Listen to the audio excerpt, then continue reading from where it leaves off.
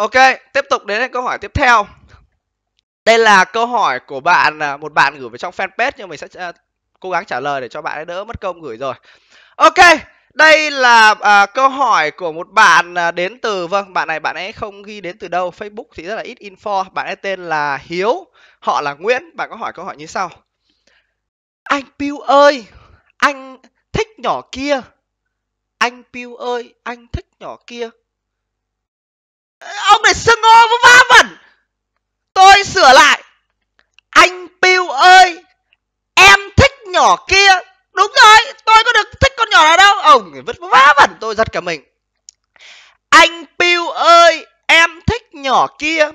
Lúc gặp mặt thì em chỉ xem nó là bạn, chả có suy nghĩ gì sâu xa hết. Nhưng khi không gặp nó thì lúc nào em cũng nghĩ đến nó. Ngủ cũng nghĩ đến nó. Mộng tình à? Xin lỗi, ok, mình xin lỗi, mình trân trọng tình cảm của bạn, mình xin lỗi, mình đọc tiếp. Đi vệ sinh cũng nghĩ đến nó.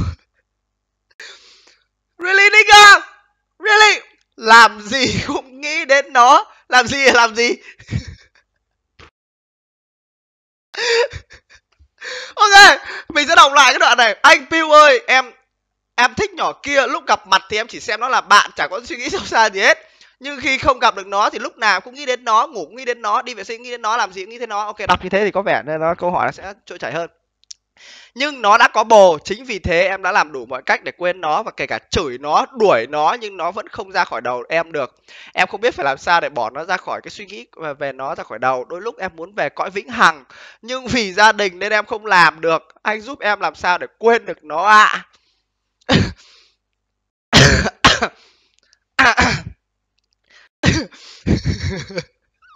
Ok, với những câu hỏi với những câu hỏi mà dạng rất là sâu sắc như thế này và cũng rất là nghiêm túc như thế này thì chúng ta nghĩ mà không nên đùa.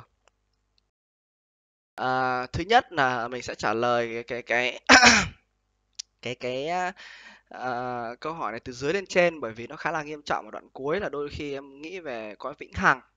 Anh thấy tên của em khá là đẹp, tên Hiếu. Những người tên Hiếu thì thường sống rất là tình cảm.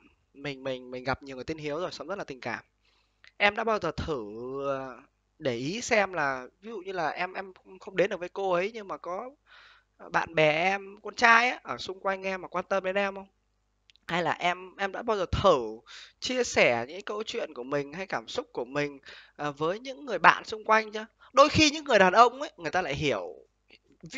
Anh chỉ ví dụ thôi, ví dụ như anh ấy, đôi khi anh nói chuyện với người con gái về một câu chuyện ấy, thì cái suy nghĩ của họ không làm cho anh cảm thấy hài lòng, nhưng người con trai sẽ cảm thấy được sự đồng cảm hơn. Em nên thử điều đấy. Ok, nên thử một cách thoải mái nha. Là ok, chia sẻ là cũng giống như em đang hỏi anh vậy á. Đấy là cái thứ nhất anh muốn nói. Cái thứ hai nữa là làm sao để mà một người con gái ra khỏi đầu thì anh nghĩ nó không cần thiết.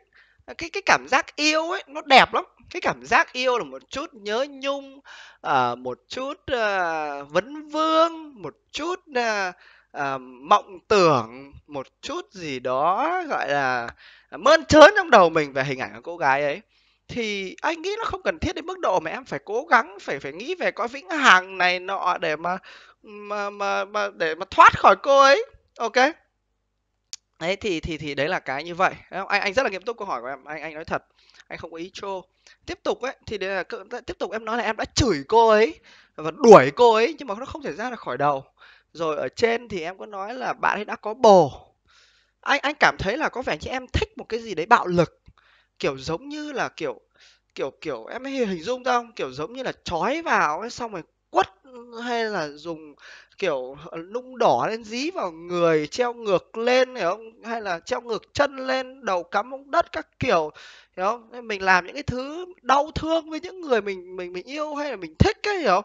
Và mình cảm thấy có một cái gì đấy nó day dứt, nhưng mà cái cảm giác ấy nó rất là làm cho em thích thú hay làm sao ấy, hiểu không? Mình thích cô ấy thì cô ấy có bồ thì mình vẫn có thể làm bạn mà em. Mình cũng có thể sống bình thường mà em, đâu cần thiết phải đánh rồi chửi rồi đuổi. Mình không nên làm như vậy bạn, nó không tốt cho cái cuộc sống tình cảm và cái lối suy nghĩ của mình về về tình yêu. Đó thì đấy là cái anh suy nghĩ về cái việc mà em không cần thiết phải như vậy. Ok, thì là như thế. Nên là em cố gắng cứ thoải mái ra, anh nói vậy, cứ thoải mái về cái việc mà suy nghĩ về tình cảm, tình yêu rồi. Cứ để tự nhiên thôi em ạ. Có cái tình cảm như em bây giờ anh mong muốn lắm, nhưng mà anh qua cái tuổi ấy rồi. Anh thích lắm, cái cảm giác đấy sau này em sẽ cảm thấy rất là nhớ và em rất là muốn có lại. Chứ sau này em không có cái cảm giác nhớ nhung nữa đâu. Nhá. Ok, mà thật ra ấy, chúng nó có bạn trai rồi chả quan tâm đâu, mai chúng thằng bọn kia chia tay ấy mà. Biết đâu tối nay con bé đấy hiểu chưa? Nó nghe thấy cái chuyện này nó cảm thấy giống, hiểu? Anh không đọc tên em, nó không biết em đâu. Bạn ấy tên là Hiếu, họ là Nguyễn. Nó cảm thấy giống, hiểu không? Và nó bỗng dưng nó nhận ra em mới là người nó yêu, em mới là người nó cảm thấy muốn quan tâm, muốn chia sẻ chứ, nó phù hợp ấy không? Nên là em đừng suy nghĩ nặng nề quá.